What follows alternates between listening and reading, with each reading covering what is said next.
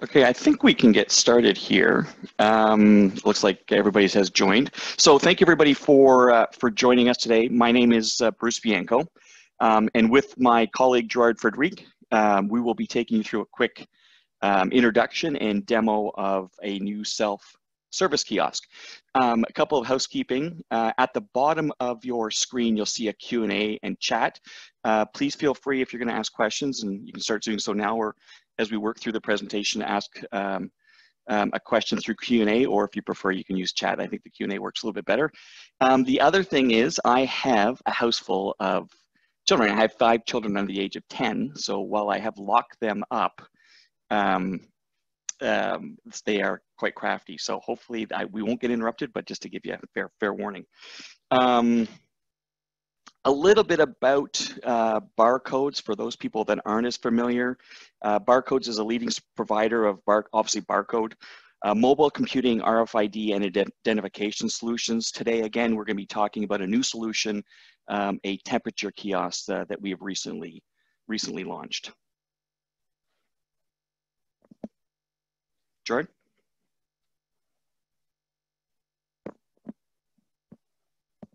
Jordan, can you move to the next slide?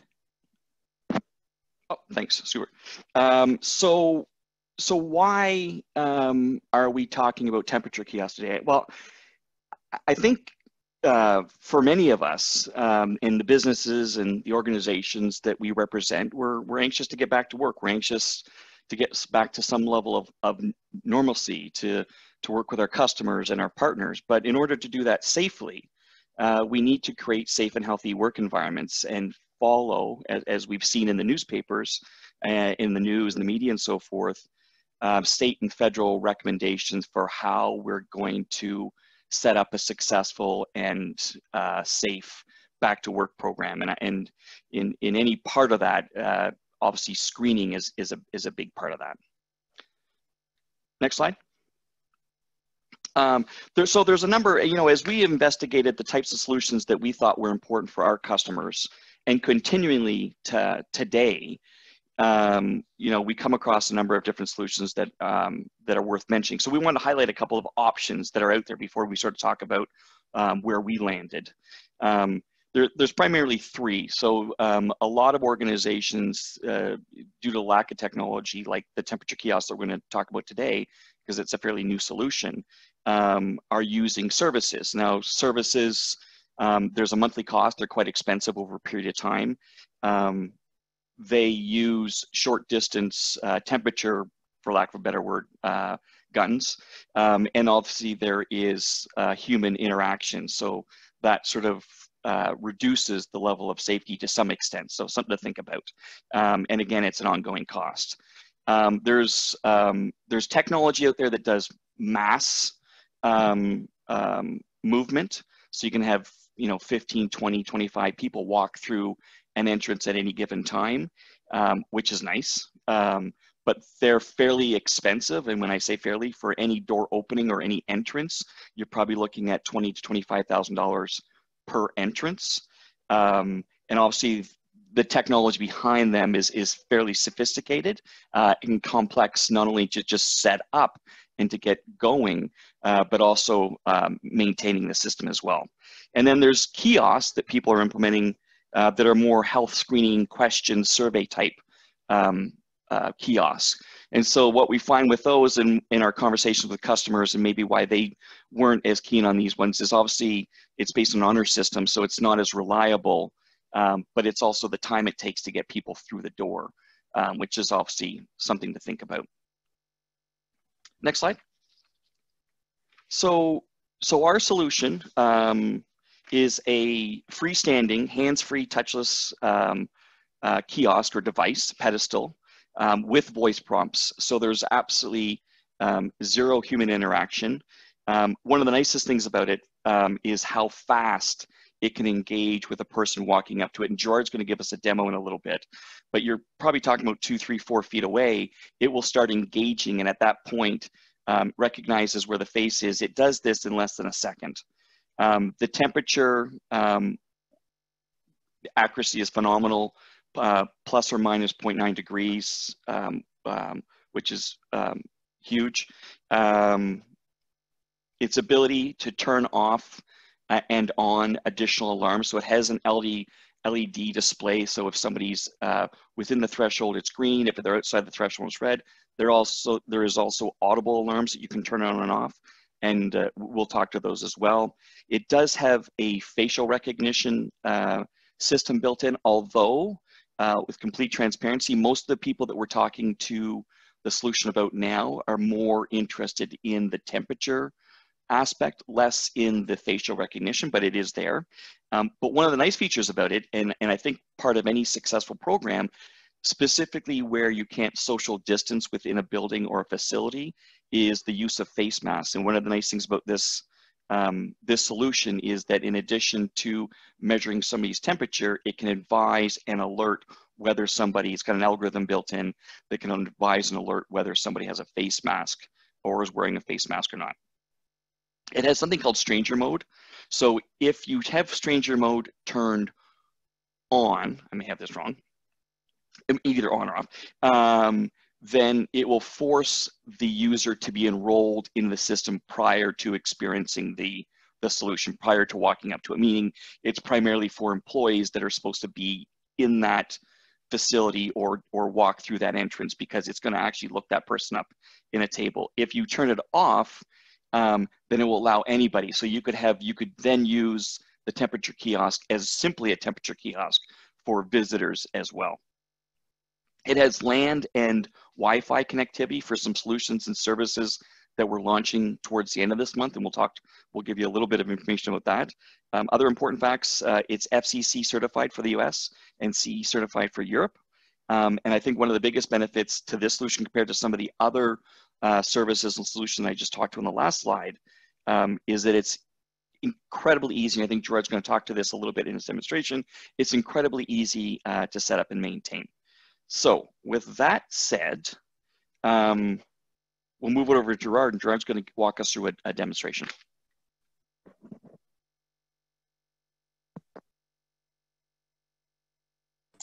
Thank you, Bruce. Good morning, folks. So you should be seeing now the demo unit in real time. On the right-hand side is a camera view from the angle that will show me approaching the unit and interfacing with the unit. On your left-hand side is a real-time screen share so that you have full detailed visibility of what's happening on the screen itself. Should be very well synchronized. I do tend to talk a little bit slower so that they do catch up and you don't have too much interference with the what I say and what happens on the screen. So Bruce mentioned that this device is very easy for setting up. And it is true for the plug and play experience. This is one of the true out-of-the-box plug and play type solutions that we've prepared as far as kiosks. And the whole purpose is that we want the customers to be able to set this up in their location with minimal assembly or setting up. So unpacking this out of the box, you get rid of your packaging, you stand it up on its base plate, a few minutes to do that, and then you take the power plug and plug it to the 120 volts AC outlet. Within 30-40 seconds of plugging it into the outlet, the Android application launches, and this device, as you see it right now, will go into its standby mode, and you'll see the little wheels and gears spinning as it's standing by, ready to start screening your people. Out of the factory, it comes with some default settings. So one of the first things that your IT team or HR folks might want to do are things like changing the password, because access to the application backend on this Android device is password protected. So you have your choice of setting up your password following the instructions that we will provide with the unit. Then you can change the time zone, because you might be in a different time zone other than Eastern Standard. And those are the first preliminary setups that you might do. But right out of the box, this is how you will see the unit. It will be ready to start screening. And I'll demonstrate this for you very quickly. What I'm going to do is it's set up in mask mode. So Bruce mentioned the mask mode also. So I did pre-configure it for mask mode. I'm going to walk up to the unit, and I'm not going to give any commentary. I'm just going to let you hear and see the prompts as I walk up to the unit and walk away from it. That way you can see firsthand and see what the unit does and how it guides the user. So I'll just slowly walk up for the first few times. Please get close for taking temperature. Please get close for taking temperature. Normal temperature. Please wear a mask. Normal temperature. Please get close for taking temperature. Please get close for taking temperature. Please wear a mask.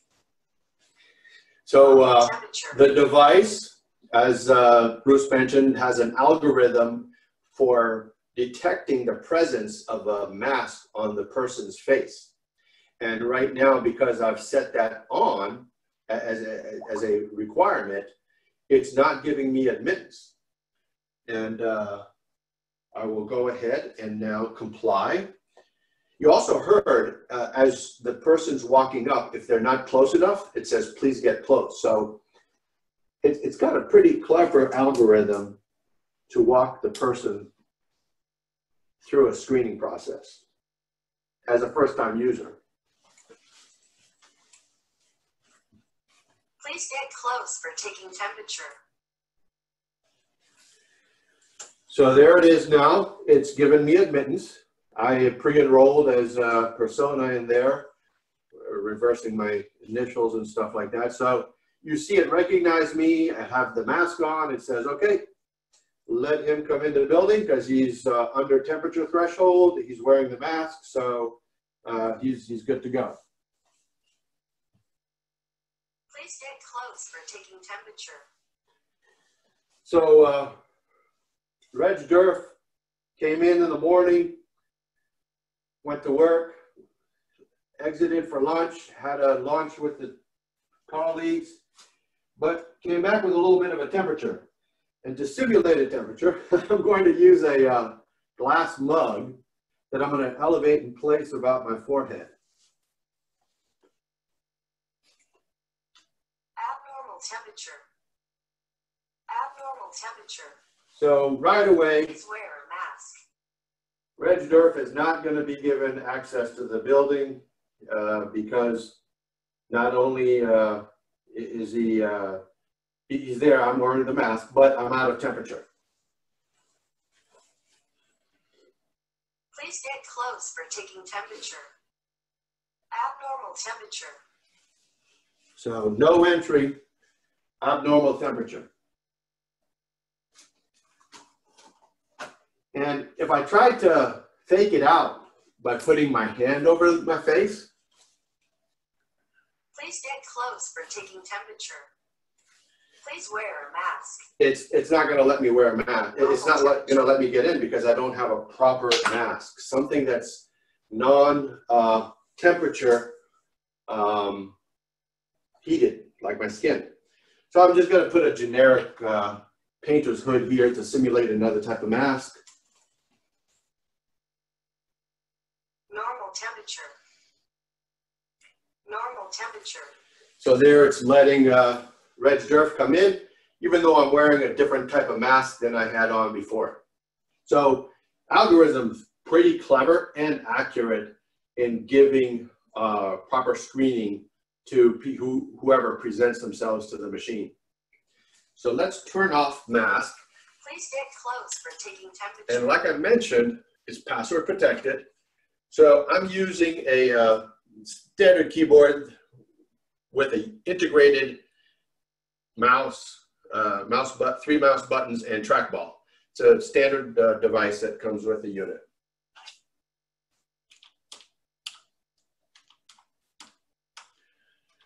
So I'm going to come in here under the platform settings and go into the application settings. Go straight to the body temperature setting here. And I'm going to turn off the mask detection so I don't have to keep wearing that mask. And while I was there, I should have showed you. So here are some different settings that you have right out of the gate that you can address. You have the alarm threshold that you can change. It's set in degrees Fahrenheit. That's why you see 38. So I've nominated 38 degrees Celsius, which is about 100 degrees, 0.3 Fahrenheit. You can change the display setting from Celsius, centigrade to Fahrenheit here. The device does have a fan that's built into it, and you can turn that, force it on all the time, or it's automatically going to turn on as necessary. And then here are those three different settings that we've talked about. The mask, the stranger mode. So stranger mode on right now. So it's screening for people who are enrolled. And then stranger record. So you can actually turn off recording of stranger for privacy issues. So now we're putting this back into production mode. You see, all I had to do was save. I just saved the setting changes and launched it back into production, and the unit's ready to go. You don't have to reboot the device. So you don't have to go in there and power cycle it or anything. You just go back right into production mode, following the instructions. And once you've done this once or twice, whether it's your IT team or your HR folks, it's pretty easy to get the hang of it.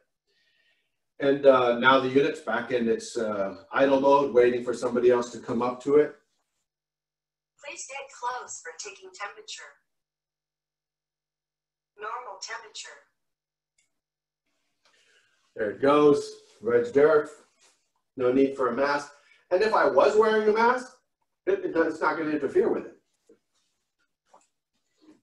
Please get close for taking temperature. Normal temperature.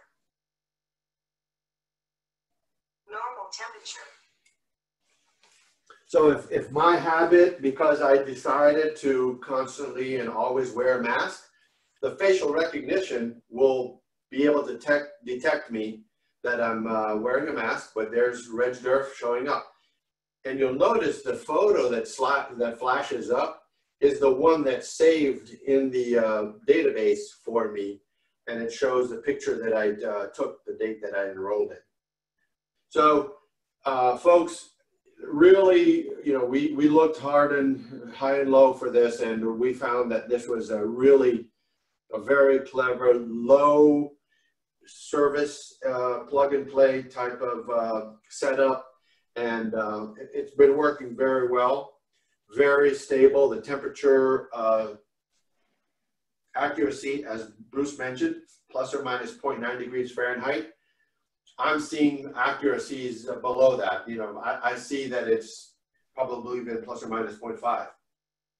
As far as the testing distance, 0.5 meters to a meter, so 24 to 36 inches away. You notice how as I approach to it, it's already waking up and sensing that there's a body in front of it, and it starts to give me the prompts to get in there. And typically by that 1 meter mark, if not definitely before I get to the half meter mark, it's captured me and it sees me. And so that's, let's say that's a 1 to 2 seconds to snap my face and capture me and give me that screening result. Hey, George, just before we go back to the presentation, can you just talk to the unit itself, the quality, the glass, maybe put your hand up so people can sort of get an idea of the size? Correct. Yep. So I was just going to finish off with that. So okay. What you've got here is, about, it is exactly 8-inch LCD display. So it's a nice size screen, gives you plenty of visibility for somebody who's a couple feet away. The form and fit and function of this device is really well done. High quality. The bezel to glass It has a beautiful, seamlessly tight IP65 rating connection. So if you're wiping it down, and I just use some wiping down products that I get from the Office Depot store, and you can't get dust or water inside here while you're cleaning it with those normal products. It stands at about 61 inches off the floor. So top of the camera, 64 inches. It's adjustable, so you can adjust tilt the head unit 30 degrees range, up, facing downward more or less. Very sturdy, has a nice base plate so that it's stable on the floor, and very well put together. It'll be able to provide you many months and years of service in this with this configuration here. You've got the sensors in this portion of the display. That's that LED bar that will change from white to green if it passes, or red if not. And up here's your thermal camera that's working in conjunction with these infrared and camera sensors down here. So thank you very much, folks. We'll switch over to the questions.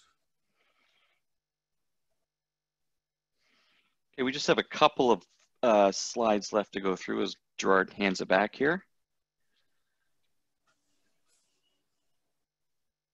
You want to go to the next one, Gerard? There we go. Perfect. So some of the benefits that we like to highlight, obviously a great tool solution as part of a return to work program or successful health and safety program. Adherence to federal and state recommendations, completely touchless without any human interaction. And I think it shows, or we think it shows, which is important, and the reason we're highlighting it is that as us as employees and partners and customers come back to these offices, then it's I'm trying to think of the word, but for lack of a better word, it instills confidence in the organization's how seriously they're taking these back to work programs. I think it instills confidence in safety for employees coming back that may be concerned.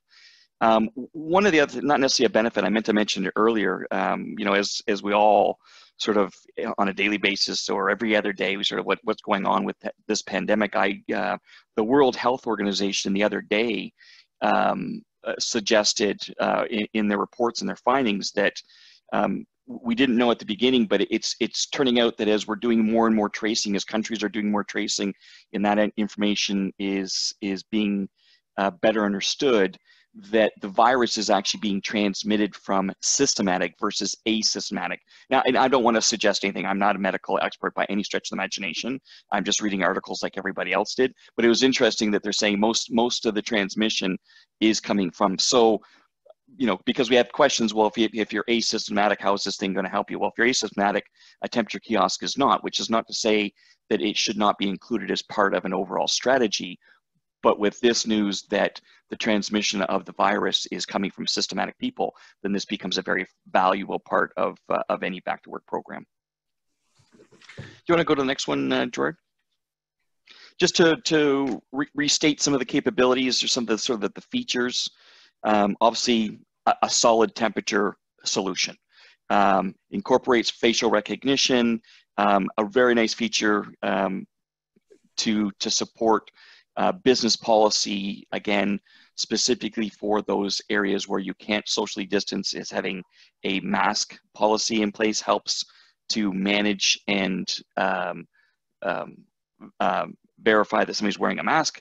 The various alarm thresholds, you can set temperature calibration, and we didn't talk about ambient heat stuff. We can in the question period, but it helps. There is features within the configuration to help with lobbies that may have lots of sunlight and so forth. We can talk about that. Obviously, it's Wi-Fi enabled and LAN. We're going to talk to some services that we're coming up to in the next slide. It's got the two modes, either for employees, which means that people are enrolled in the system, kind of like, oh, Durf, I think was his name. So that would be one mode, or you can have in stranger mode where you're not worried about, is this person supposed to be on the premise, but if they're coming through the gate or the door, do they have a temperature? And so you could do that to anybody. List price on this unit is $32.50, so very affordable when compared to either services that are $5,000, $6,000, $7,000 a month to have somebody hold a gun, a temperature device, or some of these more advanced systems that capture multiple people coming through. There are various professional services based on the features and the configurations and connect it to other systems. What we're recommending is that people, and we'll put up some of the resellers and the brands of our partners that are distributing this product to talk to them, but there is warranty, factory warranties in place, there's phone support, there's installation services and project management services, depending on the complexity of your project that you can engage with. Next slide. Oh, I hear kids. Sorry. So we talked about some services. So we are launching a cloud backend. So this solution works very well as a standalone solution. So you can enroll, but for instance, if you're using facial recognition, not to go off on a tangent, and you want that particular person, Durf, to walk through 2 different entrances within a building, then they have to be enrolled separately in both those systems. There's no backend if you just buy it as standalone. There is a cloud service that we're launching at the end of the month that does a number of things. One of the things that it does is it manages the health of and the whether the system is online and operating properly of all the kiosks. So if you have 3, 4, 5, 100 kiosks within your organization, then this backend system will make sure that you know which ones are online or which ones may be having issues. It can synchronize facial recognition. So when you enroll a person in one kiosk, you'll automatically get the benefit of being enrolled in the other kiosk if that person may walk through a different door at some point in time. Reporting capabilities. So instead of having to go get reports off the device, which is what you do today, you can go to the cloud and actually see reports, analytics of all the devices, temperatures, people walking through, all that kind of stuff. There's also going to be notifications, or there is notifications we're launching at the end of the month. For if somebody comes in, it can notify security personnel or health and safety personnel within your organization that somebody walked through, door number 5, kiosk number 2. Here was the picture of the person, and then you can search them out. It also supports the REST API for any technical people on the line with us right now, which allows you to integrate or share information with other third-party systems, whether that's an ERP system or an access control system. And this service will sell, its MSRP per unit per year is $295. I think that covers, as an introduction, we certainly welcome one-on-one conversations for those that are interested in investigating this further. Up on your screen now are the various brands through Barcode's group that are distributing, selling, and supporting the product. We'll leave this up as we move to the question period, which we'll do now, but I want to thank you guys for taking the time. We're quite excited about this. We think it's a very relevant solution in our current situation, so we're quite excited. But we want to thank you for taking the time to investigate this and learn more about it. Edwin, we can open this up to questions. I see that there's some on there now, so if you want to ask any questions, we'll take some time to do that. Definitely, yeah, we have a few questions came in already, and I'll ask those, but also audience, if you'd like to continue entering questions in the Q&A box, then we'll address those either live or privately. So first question here, will the system still work with a person wearing a hat or a person who has hair, bangs, or other obstruction blocking forehead? So maybe I'll answer this with Gerard. So certainly, Gerard, in the last couple of demos we've done, Gerard has been wearing a hat. So yes to a hat. It does have to be able to measure the heat in the forehead area. So if it was obstructed completely, I'll let I'll let Gerard answer that. I would think that that may be a challenge, but certainly wearing a hat, if you were purposely trying to cover your forehead, it may, like Gerard did with the hot cup of water. If you technically walked up with a cold cup of water, I suppose you could mask something. But Gerard, go ahead and maybe. Yeah, that's a great question. So yes, Edwin, whether you're wearing a hat, a ball cap, or a fedora, whatever type of hat you have, as long as there's a minimal exposure of forehead skin, we basically call it above the nose area, the algorithm with the sensor sensitivity will be able to resolve a temperature. And I've had people show up with different bang haircuts and, the popular forehead covered bangs, and it picks them up and reads and resolves the temperature. So the machine is quite sensitive and forgiving, sensitive yet forgiving with the amount of skin that's exposed. And I've done the test sometimes. I just forgot to bring a ball cap here, but I've done it with the ball cap many, many times to test the machine, and it works. Yeah, it's amazing. I've seen that. So if you had to make a guess, and this is probably for, a business setting where multiple employees enter at the same time, and maybe kind of making an estimate of how many of these units do we need. How many employees can filter through within like 5 minutes? Okay, so I'll take that one, Bruce. Yeah.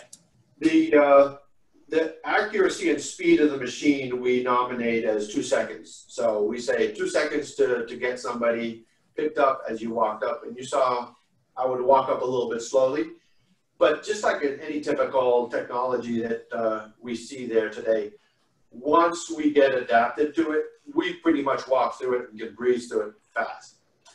So let's say 2 seconds at the most to resolve a temperature, and 2 seconds for the machine to reset. And you can, by the way, dial that down even more so that it can reset faster. On the average, I'm going to just round it up to 5 seconds. That gives you 12 people per minute. So that would be 60 people in 5 minutes. So you could funnel 60 people through this machine if they're normally used to working with this type of machine.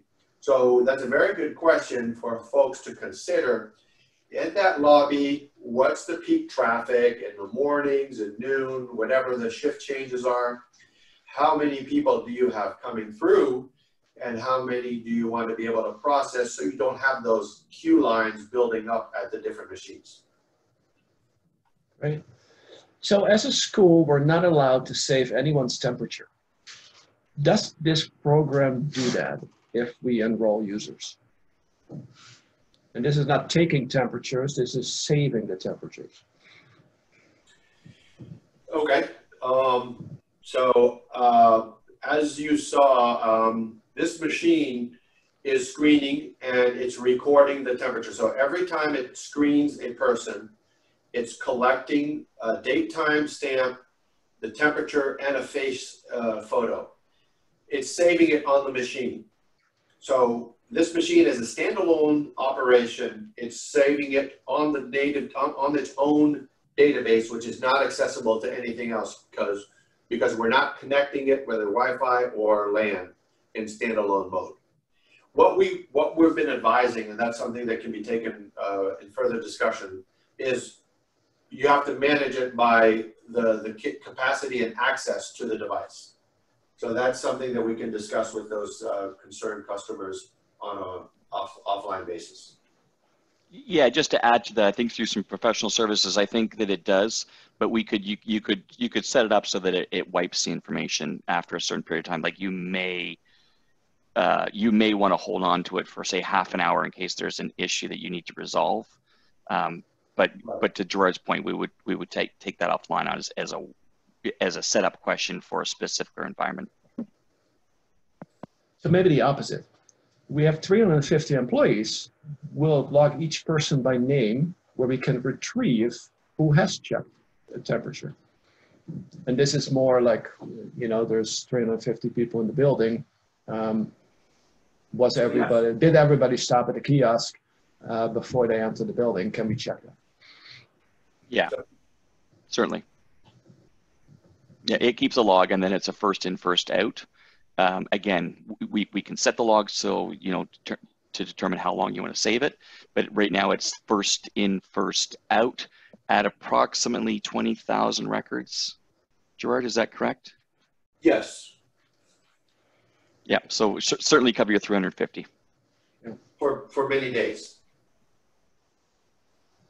So if someone has a temperature above the threshold, does someone need to be present to keep that individual from proceeding, or does it send an email to notify someone? Or maybe you can touch a little bit on your alarm function and talk a little bit about that.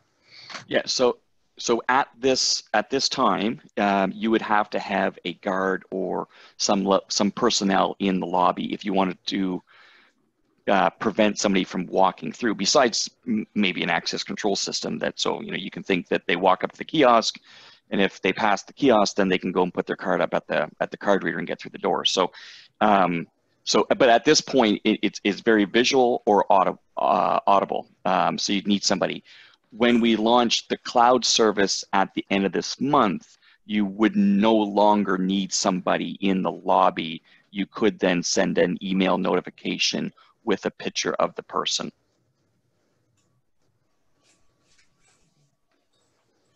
So can photos be uploaded, or do they need to be taken with the unit? How does that work? Gerard, I'll let you answer that. Okay. As it exists today and is deployed in the standalone mode, it's a one-to-one enrollment. So if you have multiple units in a lobby, Reg Derf would have to enroll at each unit separately so that the units can detect the facial recognition of the enrolled people. Like Bruce mentioned here shortly, the enterprise back-end version with that software will tie in all the devices together, and you have less requirements. You don't have to go to each machine to enroll. You can enroll the person only one time, and they will have the capability of choosing whichever unit they want, whichever entrance in your facility, as long as they're all tied in together. But as far as, Gerard, as far as getting the first record in, could you upload information to the unit? So if I had a picture of you, or do I have to get a live scan of your face? We haven't tested the software yet, so we don't know exactly how that's going to be. Our understanding is you're going to be able to pull from Active Directory, for example. Oh, sorry. I mean right now, if you went forget the M0 platform that's coming. If you went to the device right now, could you put a USB key in and upload an image to the device, or you have to take? You have to enroll one-to-one to the machine. You have to enroll. Okay. I think that answers the question. So can this unit be set up outdoors under a canopy? That's a very tricky question, Edwin. It's pretty robust. The average, the range of advisable usage is 32 degrees Fahrenheit to 140 degrees Fahrenheit. But as we know, electronics and this type of a device, you don't know what the humidity is going to be in that environment.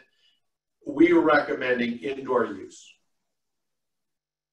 It's certainly not recommended to be used outside in the open. Now the question came in if it was covered, potentially, but it's really, I think what Gerard is saying, it's really an indoor device. It would have to be tested. Maybe it's something that it's so light. Sorry, just to add to Bruce's comment, it's so lightweight that you could possibly carry one out there, put the power to it, and it's working under a tent for a period of time, and then you brought it back indoors. That's definitely possible, something that you could explore doing, but you wouldn't want to permanently install this outdoors. Right. Right, and it has a built-in fan that can help with the heat of the system. So we're not a clear answer. We apologize, not a clear answer to it. Not necessarily recommended, but maybe some more testing on our part as we deploy these things. But it's meant as an indoor device. Your question is interesting. If we're to Gerard's point, for a period of time, could you bring it out? Yes. Would you want to permanently install it out there under a tent? No. Got it. So good answer. The related question to that we hear a lot is like, how does it work when you place it indoor in a facility? And then different situations. Somebody, it's hot outside, maybe it's 100 degrees outside. Somebody walks in from the outside. How accurate is this temperature that's being taken? Or the warehouse where this unit is being placed is quite hot in the summer. Does this affect the accuracy of the unit? It can. So what Gerard said, and I'll let him sort of finish it off with sort of some technical commentary, but there are adjustments that you can make to the device to compensate for the environment. This is a screening device. So if somebody comes in and they were running, as an example, it's going to show that they have an elevated temperature, and so it screens them. And you know, you pull that person to the line, or you talk to the person, you stop them going to the next stage. You realize that it's not a temperature they were out jogging in the afternoon or at their lunch break. You see, say wait for 5 or 10 minutes and then you retest them. Again, it's a screening device. As far as the adjustments, Gerard, I'll let you speak to what adjustments are available to account for higher heated areas or temperature discrepancies. Right. Yeah. So the device settings comes with a offset field that you saw it briefly when we were going back into the application settings. What that allows you to do is, if you are in that scenario, factory floor, very elevated temperature, as opposed to my 75 degrees office temperature here, maybe it's 85, 90 degrees. We have to be completely cognizant that the sensors are going to operate at a higher temperature as well. So maybe they're resolving and screening, giving you a higher temperature. That field allows you to apply a plus or minus factor. And you can give it, the IT department or the HR folks, as they're monitoring it, we see people are coming in, they're a little bit higher temperatures than we would expect.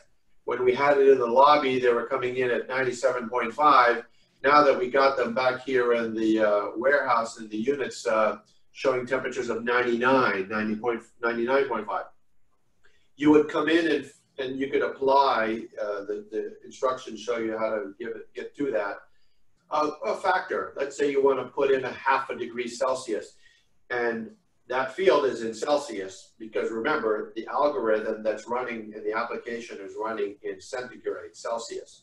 So that would allow you to put a minus factor so that the temperature now is reading more in line with an accurate body temperature back down into the 97.5 range that you were experiencing in a more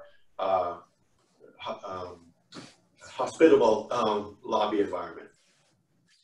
Does that answer the question? It does. So we'll move from temperature to light. So how much light control must be considered? Would the device work through an enclosure with glass or plastic front?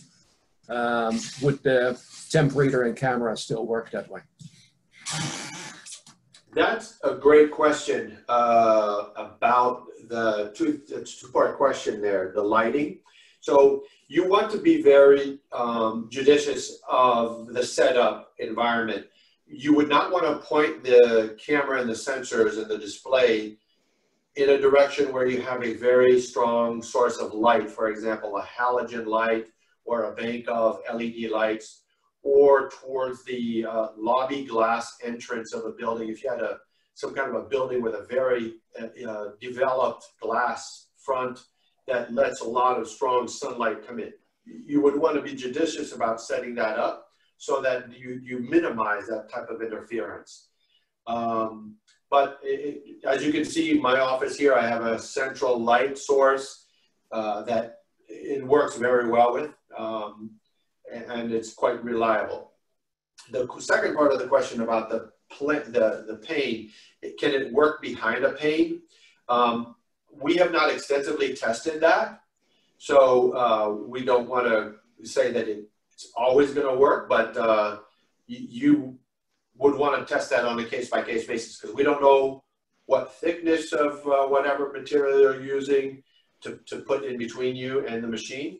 But always remember, this is a designed to be contactless, touchless machine for the temperature screening. So there's no need to insulate it and protect it, as well as it can be cleaned. So you can access it very easily and clean it and keep it sanitary. That's great. So how soon will the data upload to the cloud? What I mean is, I'm taking the question is, when will that be available? Yeah, but then when it's available, how quickly will that take place? So it will, well, we're going to launch it. It'll be available. It will take place on the same day. June 30th is the current launch date, and we're quite confident that we did have to have full disclosure. We had to move it back. We were hoping to launch it mid-June, but we've moved it back a couple weeks just to address a couple of additional features that we're keen on for some customers. But yeah, we're quite confident that June 30th will launch that service and make it available to customers. Yeah, and once it is launched, the update is real time. So as the folks are walking up to the devices out there, it's updating instantaneously, real time to the back end. Yeah, that last bit was probably what the customer was asking for, so that's great. Can there be a limit, or is there a limit on people that have access to add employees to the system? Go ahead, Gerard. Yes, so this device is protected with a password. So there are no visible external ports on it. You would have to come in here and perform maintenance using a keyboard, and the application is password protected. So how does the device calibrate temperature now?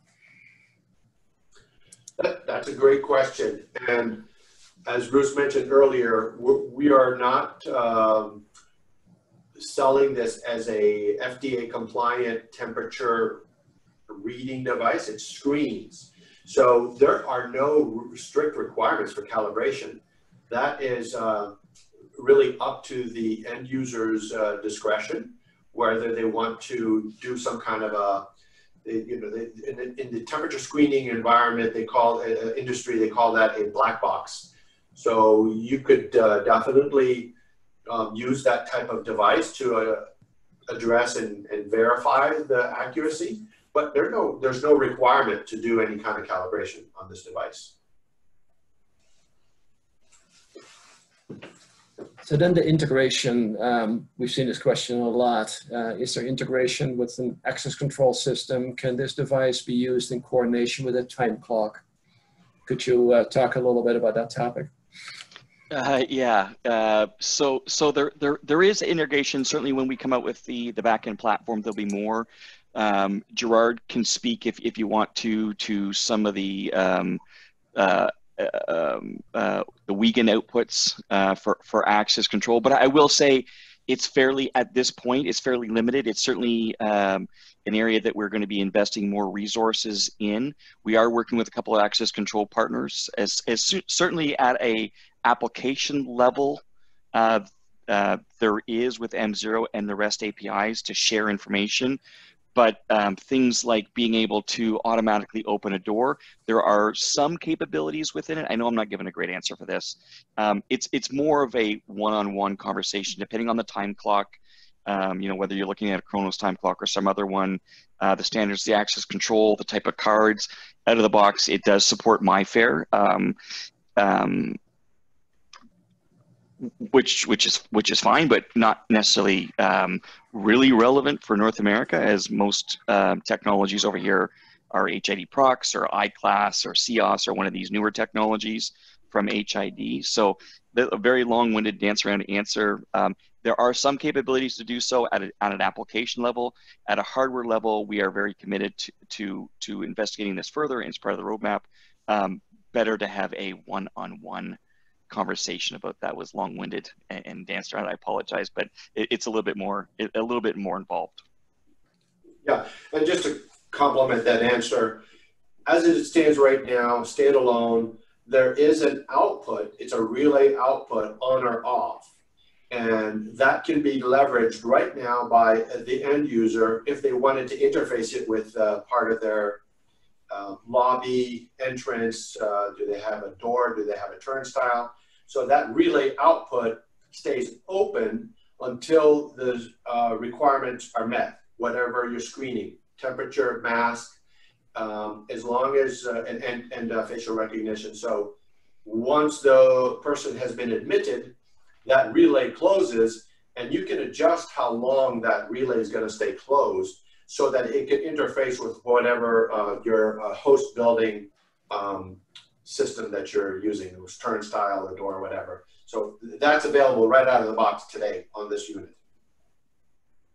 So this kiosk has been available through these storefronts, as you see on the screen, for a while now. Can you talk a little bit about what use cases you see for this? The question that maybe led me to ask that question is, can it be used for members in a health club facility or only for an office environment? Where do you see these kiosks go in this moment? What's the use case?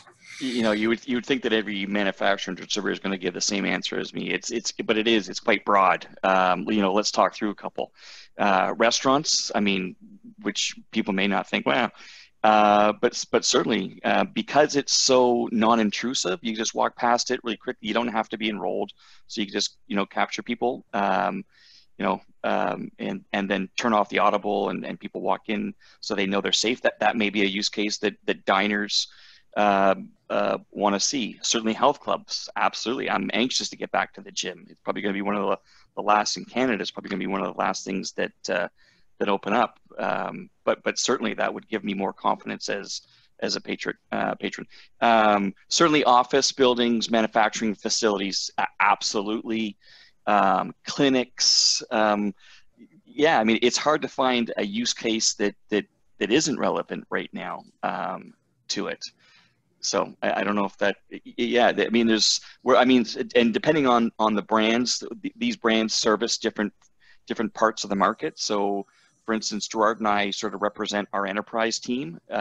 So we spend a lot of our time talking with our enterprise customers, the Fortune 500 companies, and there's a strong interest, and people are, testing, hundreds of companies that we work with are testing. So some of the other brands that you see on the screen, service SMEs, your main street shops, healthcare facilities and institutions and clinics.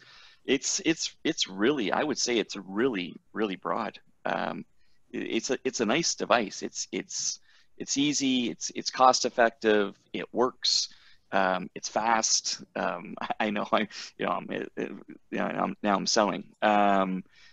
But yeah, it's a nice unit, and I think it has broad applicability. And what kind of setup do you see your customers go with? Is there a receptionist close by? How does this receptionist get alerted?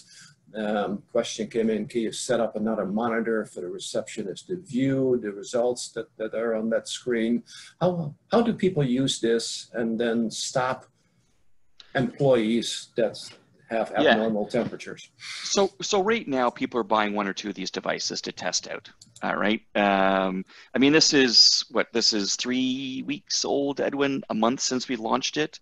We're shipping them out. So I don't want to get on the phone here and say we've got years, or anybody in the industry has got years and years experience, no matter what country you're in.